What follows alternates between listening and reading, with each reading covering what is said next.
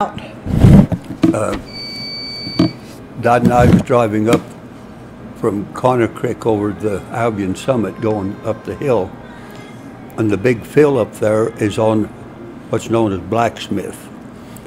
Below the fill and down in the level ground there was quite a little settlement at one time, and people were there, several buildings, and a stagecoach stopped. And leaving there, going up the hill, is in a soft spot out in the sagebrush, is four of the old trails side by side. Stagecoach trails are going to Albion.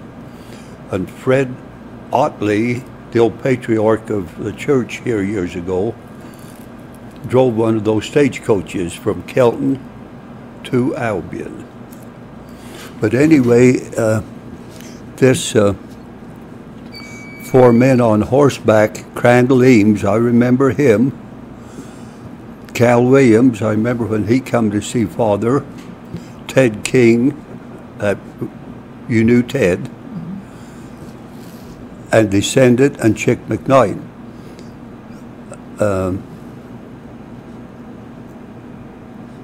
But anyway, something I have that you should have, when some of the Mormon battalion guys returning from California, and they were maybe some of the last ones coming this way, and they would been really instrumental in Sutter and the gold discoveries, a bunch of Mormon battalion men. And somewhere between California, out here in Nevada, I think it was, they met a man named Hensley, and Hensley was a merchant. He was quite a businessman, and he'd left Salt Lake, headed for California, I think with 70 pack mules and 10 hired men, taking a bunch of merchandise from Salt Lake to California for sale. And out in Nevada somewhere, he met this group of Mormon battalion guys coming home. And he said, now when you get to the City Rocks up here, there by the Twin Sisters, watch for my tracks. It heads towards what now we'd call Stervell. He says, don't go the northern route that would take you down Raft River to Fort Hall, and then south to Salt Lake. He said, if you can find my tracks there at the Twin Sisters, follow them. And indeed there was a trail to follow, but that group of Mormon battalion guys said they took the first wagon that had ever gone that route down there. And have you ever read that report, the diaries of those Mormon battalion guys trying to get home? Some of them I have. Henry Bigler and others. Mm-hmm. Now, Henry Bigler had a daughter that married a guy named Henry Lamont Wickle. And then later there was another Henry Lamont Wickle. Mm-hmm. And they were the beginning of the Wickle family here at Connor Creek now. That was one of the Biglers, Wells Hepworth and Orden Wickle, and several of those guys claimed a relationship to the Biglers. And that's where I don't know how Uncle Wells Hepworth fit into the deal, but that's how the Wickles and the Biglers got into this country. One of Bigler's daughters married a Wickle early. Did any of the other Biglers live there besides her? Well, you know, there's Biglers always been in the country. Bud Bigler, I can't remember what his first name was, but a relation of Uncle Wells Hepworth used to come and help Uncle Wells put up his hay. And I've slept with Bud Bigler because I was helping put up hay too.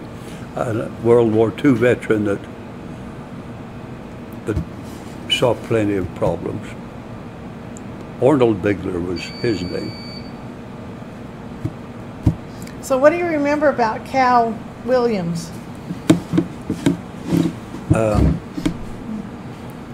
Cal Williams, I only remember seeing him for a time or two, but he came here, and him and my dad talked of an old saddle that Father had. Dad's called the saddle a Snyder. I have pictures of it. And Cal Williams took that saddle to rebuild it, and then Cal didn't live long after that. What did he die of, do you know? Well, no, not for sure. But Cal Williams was full of stories. He said one time, him and another guy roping wild horses, I believe. And the guy with Cal had his lariat tied hard and fast to the saddle horn. And the horse fell or bucked that guy off, and he throwed the rope onto the ground, and then the horse was running away, and that man got caught in the lariat, in the loop, and Cal said the horse would have drug him to death, and who the horse was dragging I do not know, but Cal Williams said he seen it happen, and he got in there and roped the horse and got the guy loose from his own lariat rope. But Cal told me that him and another guy, somewhere, and it was really cold when they were riding the fences late fall, early winter, hunting for stray cattle. And Cal said he rode out on a ridge and looked down into the gully below him, and there his buddy had roped a wild horse, and when that horse hit the end of the rope, it jerked the saddle right off the horse the man was riding. And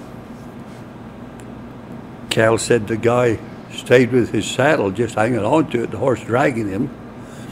And he said he finally turned the saddle upside down, riding it, digging the horn into the earth. And he choked that horse down till the horse couldn't drag him no more. And Cal said he sat up on the hill, and that guy was down there on his saddle in trouble, because if he gave up on the saddle, then the horse would go again. Cal said he built him a little fire. Cal built him a little fire. Got nice and warm, and then it was getting late, so he thought he'd better go help his buddy. And he said he rode his horse down to his buddy and got off to help him. And when Cal got involved trying to help hold that saddle and the lariat, the guy went and got on Cal's saddle horse and went home. Cal said it was a long ways home. He said either he got out of the mess and got that saddle on that wild horse, or he walked home. He said he rode that horse home before morning. But it was a big pleasure to sit there and watch the guy fight with that horse.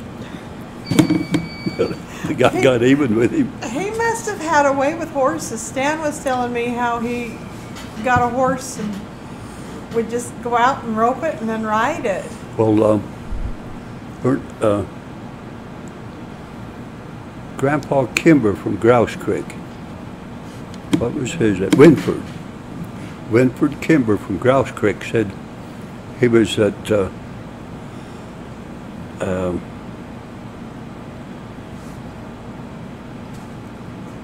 big ranch over here, Simpers, at the Simpers Ranch.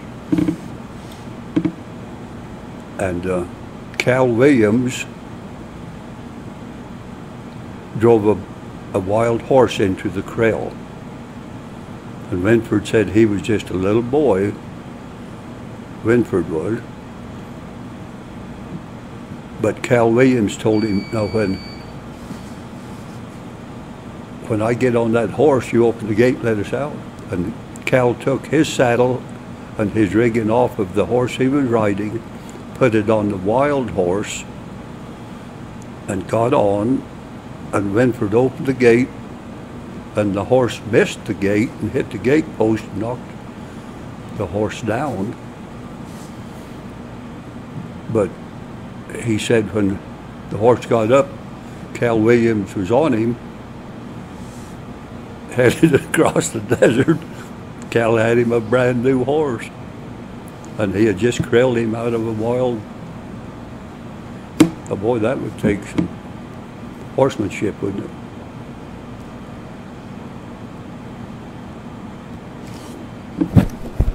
Well, there are a couple of stories.